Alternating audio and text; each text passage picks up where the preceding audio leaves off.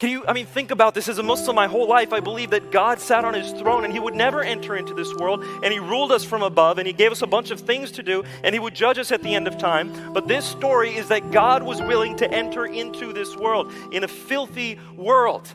And he was willing to live as a carpenter, blue-collar laborer, and he's willing to live with people who would ultimately betray him.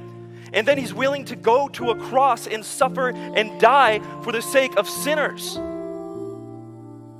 Our God, who created the universe, all the stars in the sky, he just thought them into existence. That God is willing to die.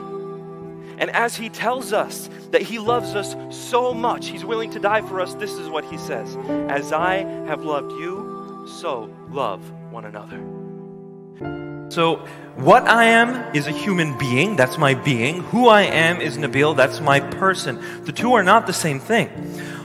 All of us in here share essentially the same type of being that we are. We are human beings, but none of you share essentially the same kind of person that I am. We're all different persons. So the characteristic of a being is very different from that of a person. I am one being with one person. God is one being with three persons: Father, Son, and Spirit. Is there anything like that on this earth? No. But does that mean God cannot be one being in three persons? Absolutely. It means he can be that if that's what he is. There's no way we can know these deeper things about God apart from revelation.